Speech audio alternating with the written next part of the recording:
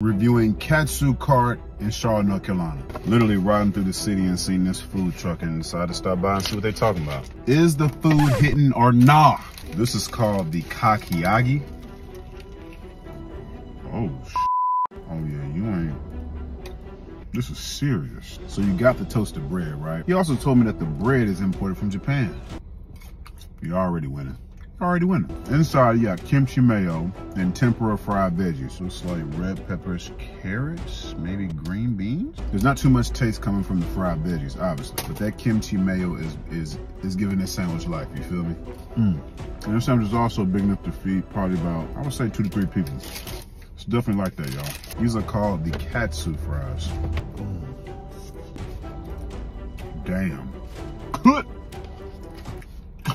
So obviously it's loaded French fries, right?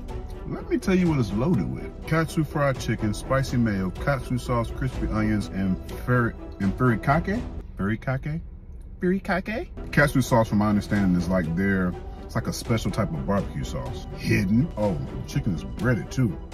Sheesh. And they didn't just throw the fries in here. The fries are actually seasoned too.